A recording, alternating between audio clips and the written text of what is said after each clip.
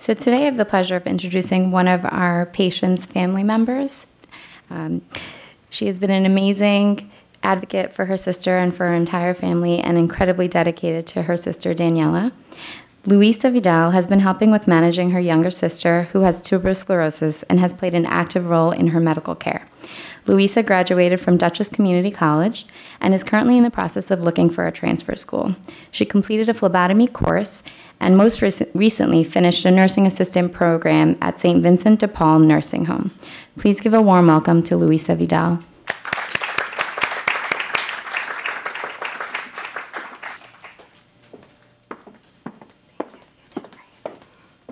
Hi, good morning. So I do have flashcards, but I think I'm just going to speak because this cannot sum up the experience that I've lived through my sister.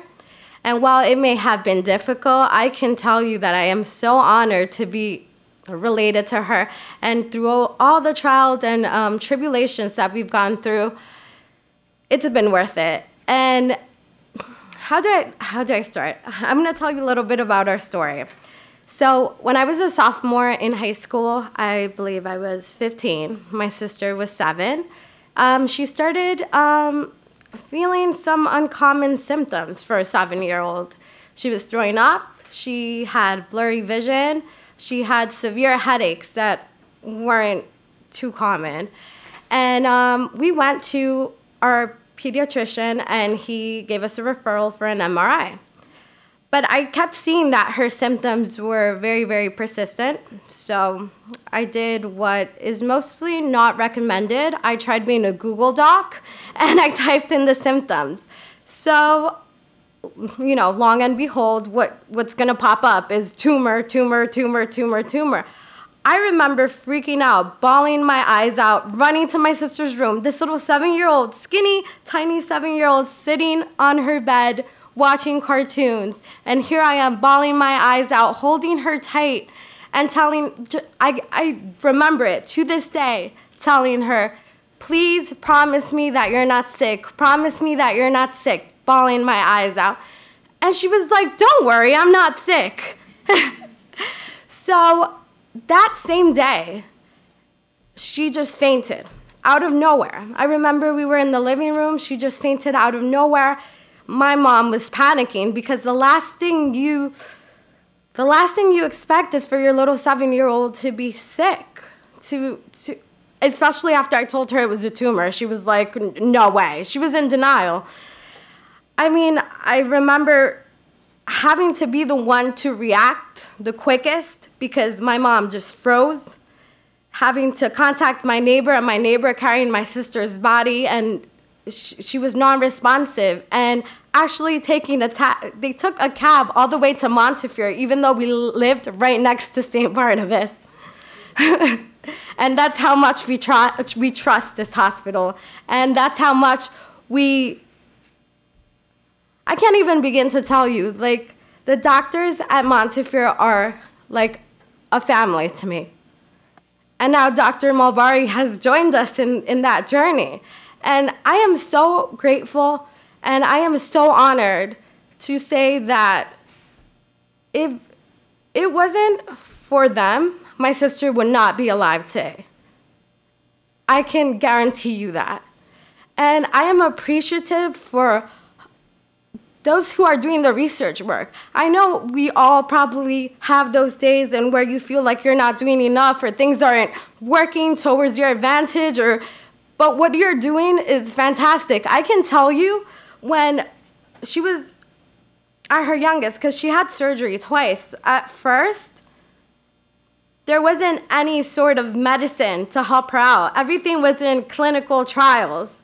So we weren't too sure, and thanks to Dr. Levy's suggestions, because we obviously couldn't come up with, the best decisions on our own. He walked us through all this. He's been there every step of the way, and thank you for that. But at first there weren't any medication, and now I can proudly say that my sister's 18 years old. She's 18 years old. She's going to go vote when she's waiting for me to go vote. I'm sorry if I'm just rambling, but I've seen her at her worst. I've seen my sister not being able to respond. I've seen my sister in a rehabilitation center, strung up on medications, not be herself, not be able to have a conversation with her. She was not the Daniela that I knew. And little by little, and with time, and like I said, with her doctors, our doctors, because they're my doctors too, because it's been like I said, we've been a family. Without them, I don't know what I would do. I've found the strength with seeing what she's been through. I found the strength seeing our doctors fight so hard, dedicate their lives to find a cure, to find something. And I am hopeful, and I know that someday you guys will find a cure for tuberous sclerosis, because a few years ago, we didn't even know that the possibility for a medication would exist. Her tubers have remained the same size. They haven't increased in size because of Afinitor. So I would just like to thank you guys, because really all I am is her sister. You guys are actually the ones that are doing the work, and I'm thankful for every one of you. Thank you.